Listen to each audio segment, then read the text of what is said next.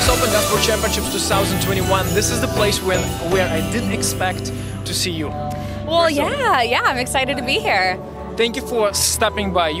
She's going to the airport at 8 p.m. Yeah, like really soon. So you're traveling all the time, every week? Every weekend I am in a different city, whether it's in the United States or somewhere else in the world, so yeah. Okay, tell me honestly, you do have a house? Yes, right? I do have a house, yes. Why? Why if you're traveling all the time? I mean, I have a puppy and I have a boyfriend and we have 24 fish in our backyard and like, 24. Yeah, it's not on purpose. They just kind of keep multiplying with each other and I don't know anything about fish, so we just keep feeding them and they keep being there, so I feel like I need to take care of them. But you know what, watching you today, you teaching kids from all ages, trying to give some wisdom, trying to help them out, and I was wondering, looking at you, and I was like, you got so successful, and throughout your career, what principles did you use to get there, and what would you recommend to the new generation? What's interesting is, you know, I grew up with a very interesting family dynamic. We were all dancers. My mom was a ballerina. My dad is Lacey Schwimmer, who's you know, the king of swing or whatever, and my uncle's Donnie Burns. You know, like it's a whole thing. So it's like, a cool uncle to have. Yeah, he's all right. We like Donnie. I'll keep him around.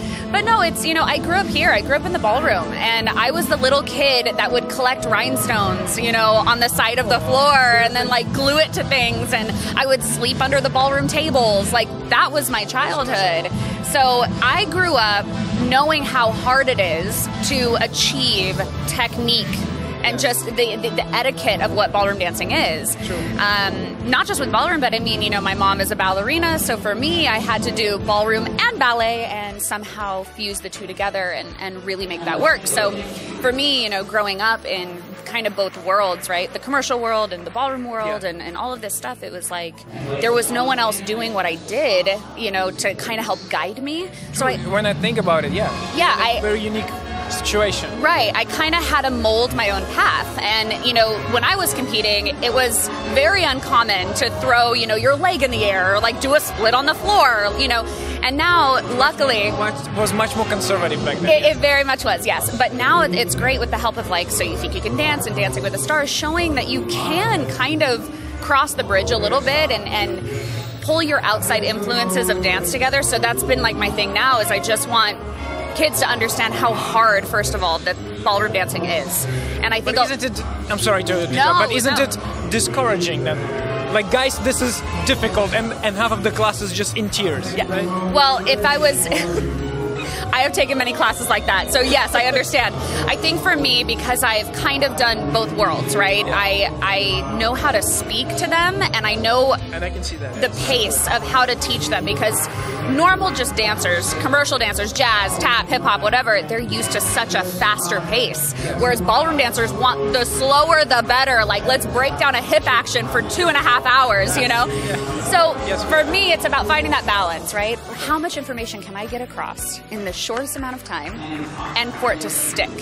So I learned that from my dad. My dad is one of the best coaches and teachers I've ever seen. I don't know if you've ever had a chance to take from him, but I saw his lecture. Yeah, he's kind of a baddie in that sense. Like, he just knows how to teach.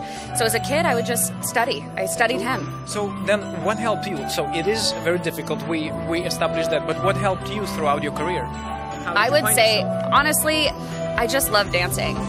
And I mean, I think, you know, whether you start dancing at a young age or if you find it later on in life, you know, we all do it because we genuinely love the feeling it gives us, whether it's releasing emotion or performing. Like, everyone loves a performance. Like, we love getting dressed up. We love putting on the rhinestones. Like, it's fun. So for me, that's what really drew me to it, not the competition aspect. Like, the competition I could give or take. I mean, luckily I placed very well. But even if I hadn't, I don't think I would have stopped, because it's just so much fun. I mean, look behind us. Like, it's awesome. Yes. It's amazing. It's incredible energy. This is what I love. Yes, we all do. And I want to try to spread that to dancers who might not ever experience something like this, you know, or vice versa. Bring them into the world of classical and commercial dancing. So for me, I just want to bridge that gap a little bit and give every dancer an opportunity. That's awesome. So, okay, so you're giving so much energy. So how do you recharge from traveling? Because we all know it's difficult to travel every week. You know, plus you have your own convention. You need to organize everything. How do you recharge? I'll I'll get back to you on that one. No, honestly, I'm like the biggest grandma.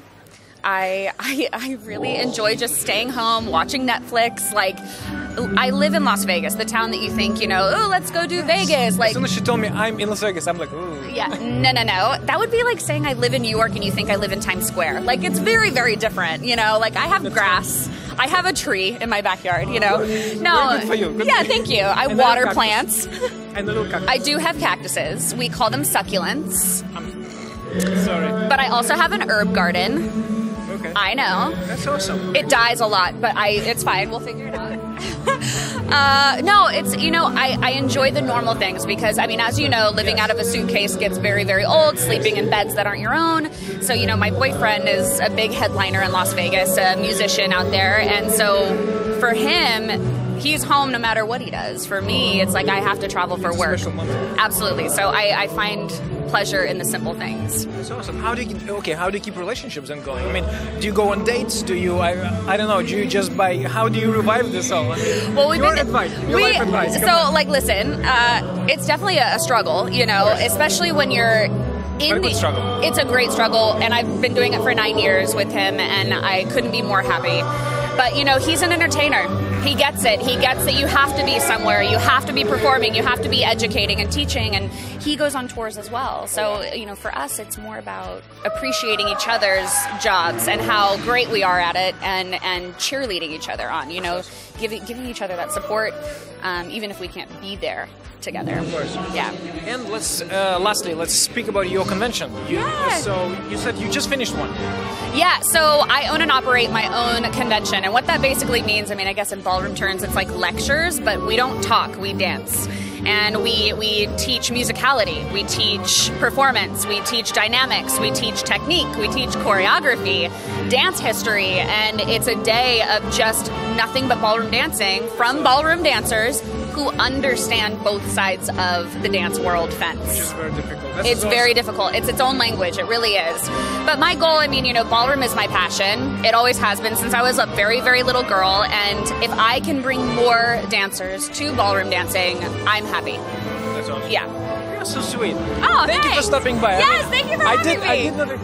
I did not expect that there's going to be such a cool interview. Thank you. Thank you. Have a safe flight. Yes, thank you. I wish you could stay for more because we're going to have so much fun at South Open here at the evening sessions. Your peers are performing too, so that would be so awesome. I know. A lot of my friends are here. I can't wait to see Karina. I haven't seen Karina since we were on TV together.